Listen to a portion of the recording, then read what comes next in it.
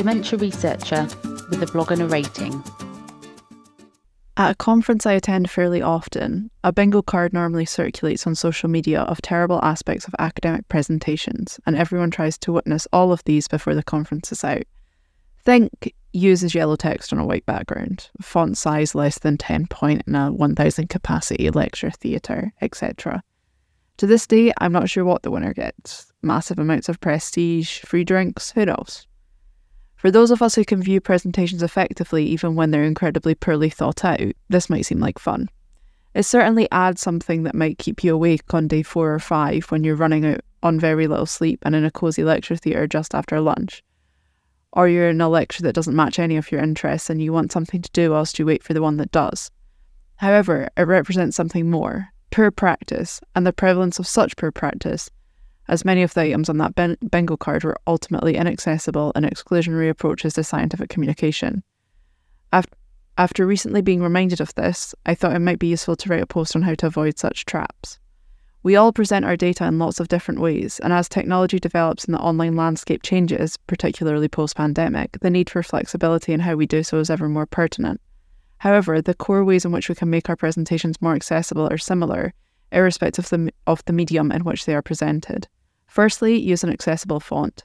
Sometimes the serif versus sans-serif debate runs riot here, and it seems to be true that sans-serif fonts are better for people with dyslexia, and italics decrease readability for the same group.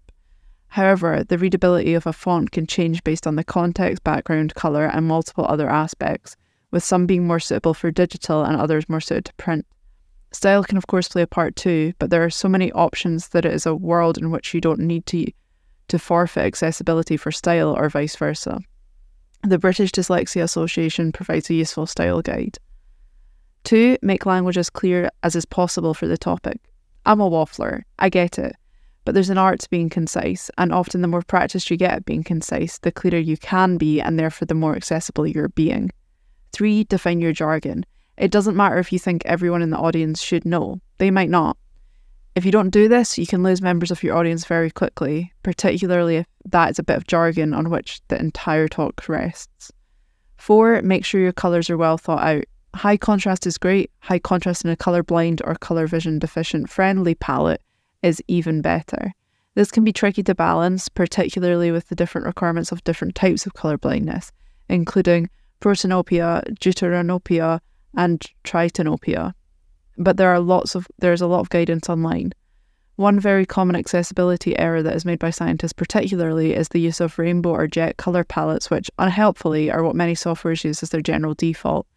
A smooth colour gradient is incredibly helpful for both displaying the general truth of data without distorting it in any way, and several colour schemes, for example Batlow, a colour scheme which anecdotally I adore so much outside of science that I'm using it for a quilt I'm making, are also colourblind friendly.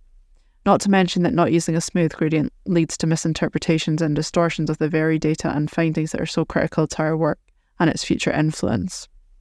5. Use a consistent design. This seems obvious, but if the aforementioned bingo card tells me nothing else, it's that the simple scaffold of an academic presentation can get lost, whatever the format.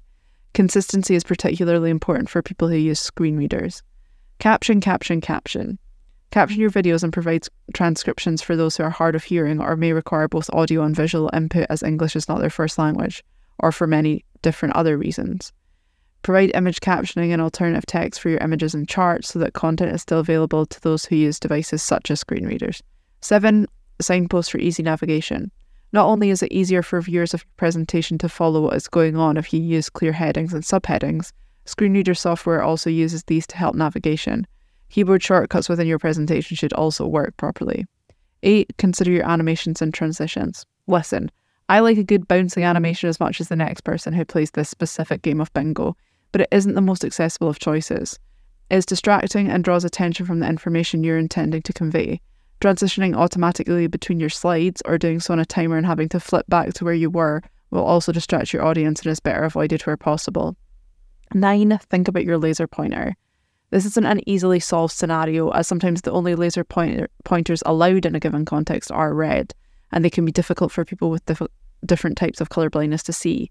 When designing a presentation, you should be mindful of signposts you might be able to use to alternatively direct people where needed. 10. Test how accessible your presentation is. Accessibility checkers may be integrated with programs such as PowerPoint and can provide feedback on various aspects of accessibility, including how well your presentation can be navigated using said screen readers. And 11. Be open and flexible. When it isn't possible to make your presentation, in whatever format, totally accessible, it may be contextually appropriate to find out more about your audience beforehand and determine if there are known modifications that should be made. These could alternatively be made opt-in. For example, some of them may be easier to provide in a specific version of your presentation, e.g. image captioning that is delivered out loud may be distracting and unexpected to those who don't require it. If doing this always provides such a version beforehand rather than after, so the individual has a chance to preview the material. It can also be useful to provide a presentation in a different format, for example, a plain text handout of poster content. The best science communication is science communication that is truly as inclusive as is possible to as many people as possible. This is just an introduction to key aspects of presentations to consider and is by no means exhaustive, but will hopefully provide you with a starting point from which to further consider your own presentations. Thank you for listening. Join the Dementia Research bloggers and share your own views.